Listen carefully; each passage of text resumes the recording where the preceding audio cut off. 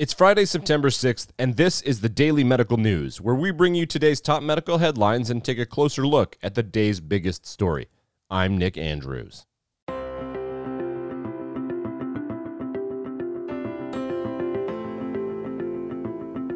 And I'm Mary Ellen Schneider.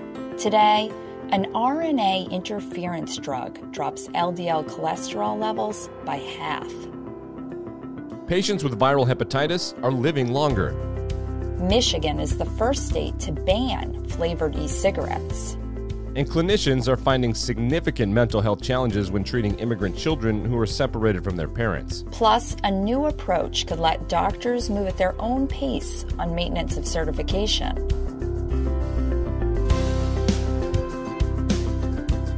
The small interfering RNA drug inclisiran safely halved LDL cholesterol levels in more than 800 patients in a phase 3 multicenter study. The approach could offer an alternative way to harness the potent cholesterol-lowering power of PCSK9 inhibition. The Orion 11 trial enrolled more than 1,600 patients with cardiovascular disease, familial hypercholesterolemia, type 2 diabetes, or a high Framingham risk score.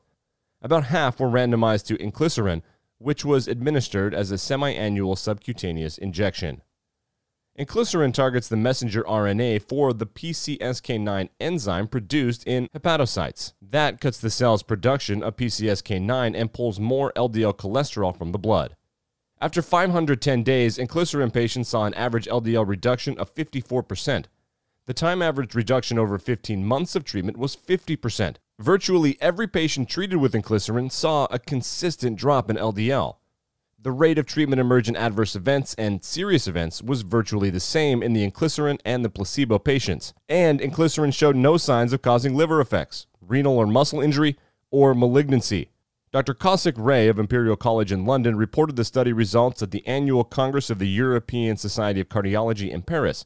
He says inclisiran could give doctors better control over medication adherence, and it may offer patients a safe and convenient new choice for lowering LDL cholesterol.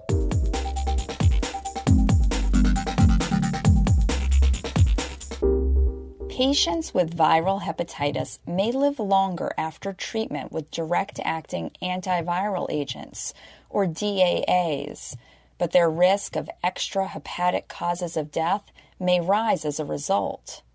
Those findings come from a study of mortality trends between 2007 and 2017 among patients with common chronic liver diseases, including viral hepatitis, alcoholic liver disease, and non-alcoholic fatty liver disease.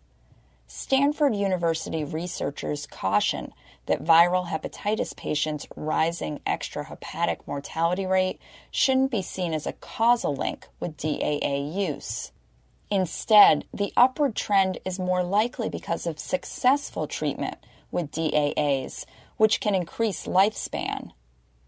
Mortality among patients with hepatitis C virus rose until 2014 and dropped thereafter. Mortality among those with hepatitis B virus steadily decreased over the study period. However, mortality for cardiovascular disease and diabetes among viral hepatitis patients increased, while the rate of extrahepatic cancer-related deaths held steady. While viral hepatitis therapy has improved markedly since 2014, the investigators note that treatments of alcoholic liver disease and non-alcoholic fatty liver disease have remained static. Partly as a result, mortality rates among patients with those two conditions increased at an accelerating rate over the 11-year study period. The findings appear in the journal Gastroenterology.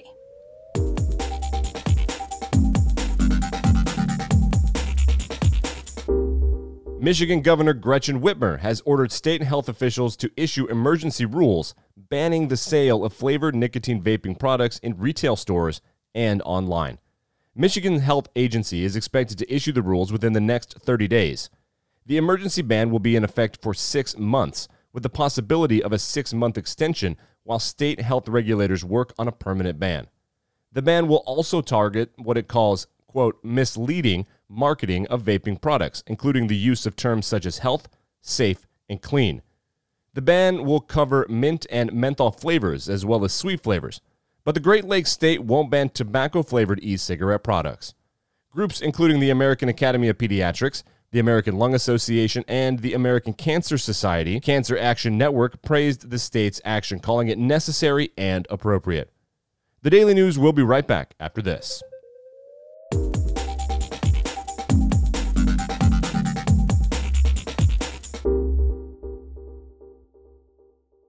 Clinicians who treat unaccompanied immigrant children in federal custody face significant challenges when addressing those children's mental health needs, including overwhelming caseloads and some patients' deteriorating mental health.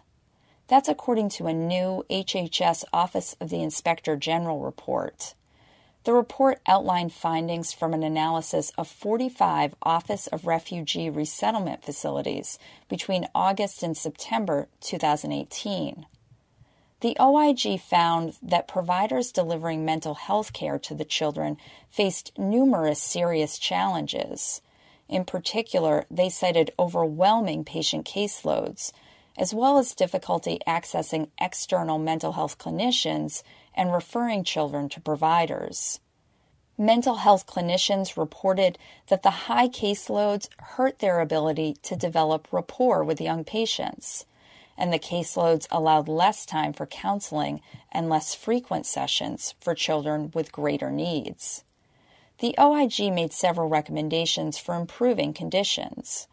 Among them, the Office of Refugee Resettlement should provide facilities with evidence-based guidance on addressing trauma in short-term therapy, and it should consider maximum caseloads for individual clinicians.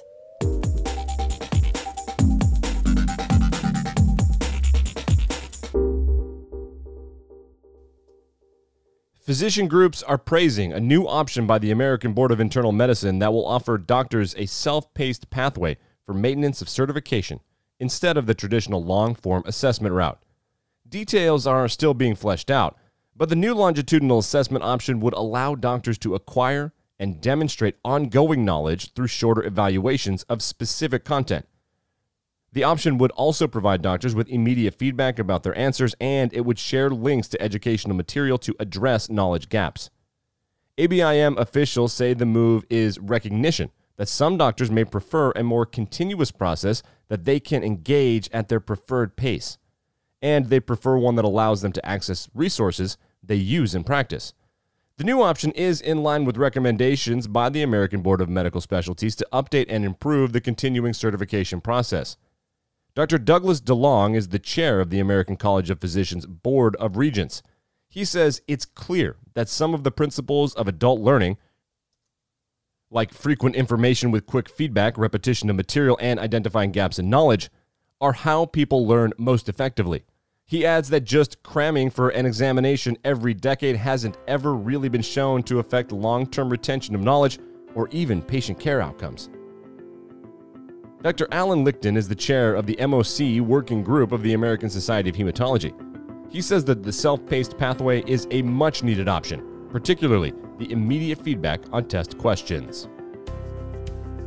This week's stories were contributed by Christopher Palmer, Lucas Franke, Heidi Spleet, Jake Remily, Alicia Gallegos, Kari Oakes, Steve Semino, Richard Franke, Mitchell Zoller, Mary Jo Dales, Bianca Nogrady, Gregory Schwachtman, and Will Pass. Our editors include Kathy Skarbeck, Denise Fulton, Catherine Hackett, Katie Lennon, Jeff Evans, Glenn Williams, Richard Peasy, Therese Borden, Elizabeth Meshkati, Renee Matthews, Mark Lesney, and Laura Nicolaides. Our editor-in-chief is Mary Jo Dales. And I'm Mary Ellen Schneider. Thanks for listening, and we'll see you next week.